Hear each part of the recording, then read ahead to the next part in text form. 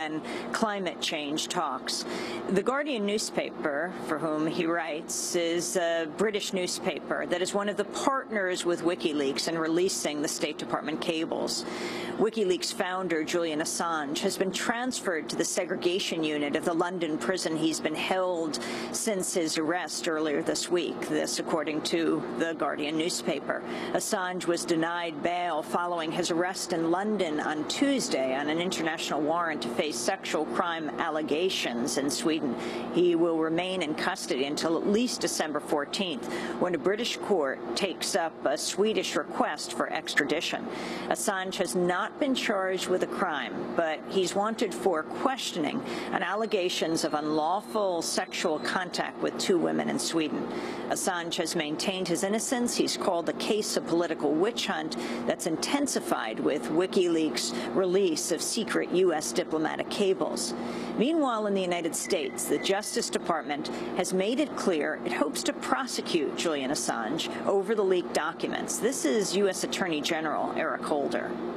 We have an active, ongoing, serious investigation of that matter.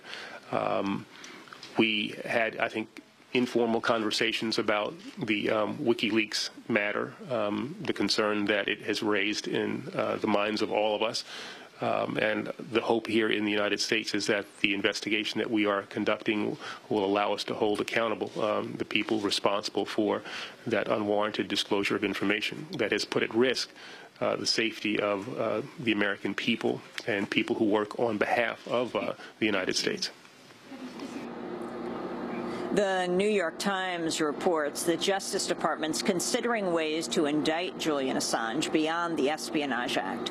Other possible offenses under consideration include conspiracy or trafficking in stolen property. Julian Assange has also received support from people around the world. In Australia, hundreds rallied in Sydney today in support of Assange and condemned the Australian government for its stance on the issue. Meanwhile, Brazilian President Luiz Inácio Lula da Silva criticized Assange's arrest as an attack on freedom of expression. And an international group of former intelligence officers and ex-government officials have released a statement in support of Julian Assange. It reads in part, quote, WikiLeaks has teased the genie of transparency out of a very opaque bottle, and powerful forces in America who thrive on secrecy are trying desperately to stuff the genie back in. The signatories include Colonel Larry Wilkerson, the former Chief of Staff to Secretary of State Colin Powell, former FBI Special Agent Colleen Rowley, former British intelligence employee Catherine Gunn, and Daniel Ellsberg, perhaps the country's most famous whistleblower who leaked the Pentagon Papers in 1971, the secret history of the U.S. involvement in Vietnam. Dan Ellsberg now joins us in our studio in New York as I speak to him from Cancun. Dan Ellsberg, welcome to Democracy Now! Julian Assange behind bars in Britain. We'll see what happens on December 14th. Talk about the significance of what has happened so far. Well, as I listened to Attorney General Holder on your program just now, I realized that he's in the same position that Attorney General Mitchell was in 40 years ago with the Pentagon Papers when they came out. We have an act of free speech, of free press, of informing the public, an act in search of a crime, in search of a law that would call it criminal. No one had ever been prosecuted for what I had done then, revealing top secrets. There had been many leaks in the past, then as now, and no one had ever been prosecuted. I was the first. The act they found was the Espionage Act, which was passed in 1917, was never intended to work as an official secrets act, as in England, which would criminalize any release of classified information. But they tried it on me. I was faced with a possible 115 years in prison, which is this kind of sentence they would love to hang on Bradley Manning, who was accused of being the leaker in this case. We don't know if he was, but I'm going to give him credit for it, since I regard it as a very admirable act, for which I thank him at this time. And if the credit is not due, it's due to the source, whoever that was. So I think actually what this is about to a large extent is trying to, once again, to instate the Espionage Act as if it were an official secrets act, use it to cut down, close off unauthorized disclosures to the American public from inside the government, and also to accompany that with a legislative move to supplement it with an act that is explicitly an Official Secrets Act, one that clearly Congress intends to criminalize any release of classified information, such as the one you were just quoting to in Cancun. I was interested that the recent release, Amy, you must have been reading it actually, unlike most people, and found something of note in the cables that were released by the New York Times, given to them by WikiLeaks and eventually by the source, about what Bradley Manning is reported to have said, the U.S. throwing its weight around against the poor countries of the world to exploit their resources, something that he said he was determined to expose to the American people. In the letter that you've joined with others very significantly, among them Larry Wilkerson, the former chief of staff of then Secretary of State Colin Powell, you are fiercely critical of the media. Talk about the role that it has played. Well, in this case, as in the Pentagon Papers, I do give the New York Times credit for working with these materials and presenting material to their readers.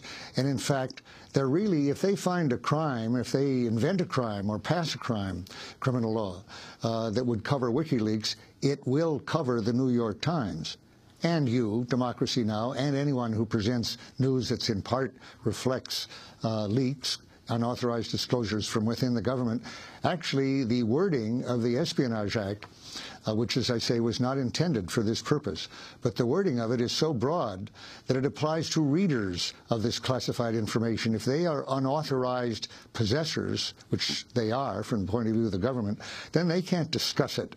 They can't join chat logs, let's say, discussing it, and they have to, quote, return it, which is quite challenging with digital material like this, but they'd have to return their copy of the New York Times, I guess, to the Justice Department.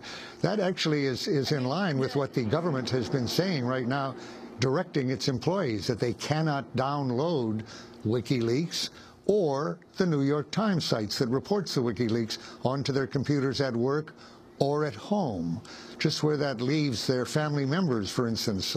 Is it possible that it could be discussed around the family table if someone else has downloaded it? We're in an absurd position here with a close down of public discussion of official matters very similar to that of China. In fact, I even wonder whether there's a rule that absurd in China. And that's the kind of information system I think that our leaders aspire to and have for a long time. Julian Assange has been the target of assassination and arrest calls from a number of U.S. politicians and commentators since the release of the diplomatic cables. This week, Democratic Party consultant, Fox Business commentator Bob Beckel called for illegally shooting Assange. This is what he said. We got special ops forces.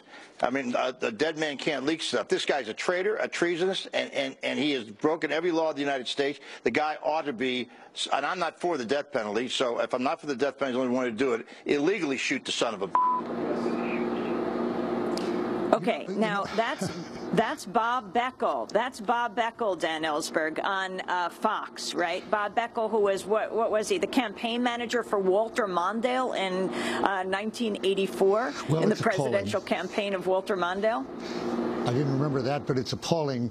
You are reminding us that it's not only Republicans like Sarah Palin and others, and Peter King, who will be have high position in the House in the next term, who are calling for this kind of thing. In my case, I'm sure, by the way, that if I released the Pentagon Papers today, the same rhetoric and the same calls would be made about me at this time. The same material, same instigations. I would be called not only a traitor, which I was then, which was false and slanderous, but I would be called a terrorist, as a matter of fact. Now, that's the word today for someone who is beyond the pale of any rights of citizenship or any human rights, someone who can be just dealt with summarily like that.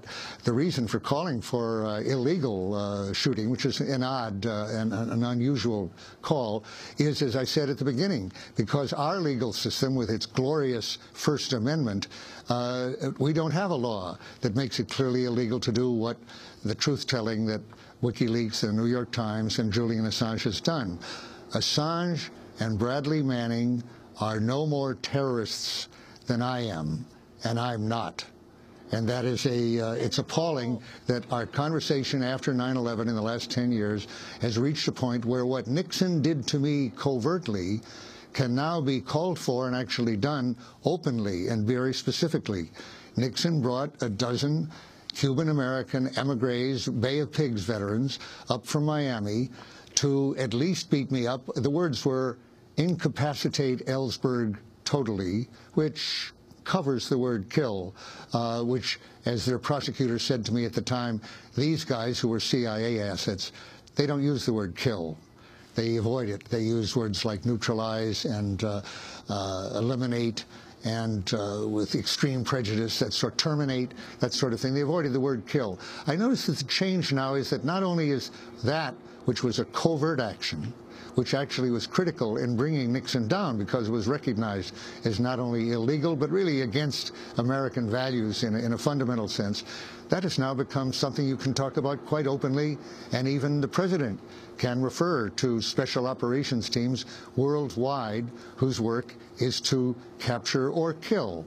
The word kill is no longer avoided in these circles. Assassinate people who get in the way by telling the truth. I have to leave it there. I thank you very much for being with us, Dan Ellsberg, premier American whistleblower, released the Pentagon Papers 40 years ago.